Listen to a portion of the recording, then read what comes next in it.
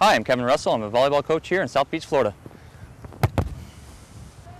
Let's talk a little bit about the history in volleyball. William Morgan did invent volleyball in 1895. It was an indoor sport. It went to college a few years after that. The first official game in college was played in 1901. And in 1928, the USVBA was created, which is United States Volleyball Association, which is now called the USAV. They just basically dropped the B out of it, which is now USA Volleyball. In 1947, the FIVB was created, which is the Federal International Volleyball Association. They generally make all the rules for us now.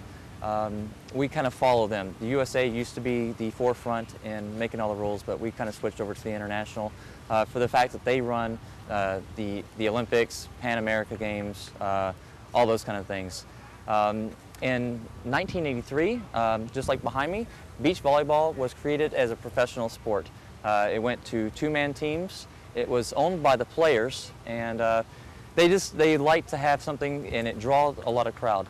The indoor sport was losing a lot of interest in crowds, so they kind of evolved and made things happen. Indoor is now becoming more popular again within schools. There's men's, there's women's teams.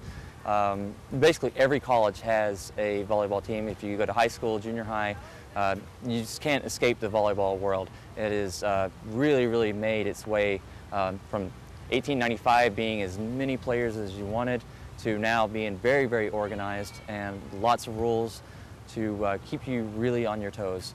That's just a little bit about the history of volleyball.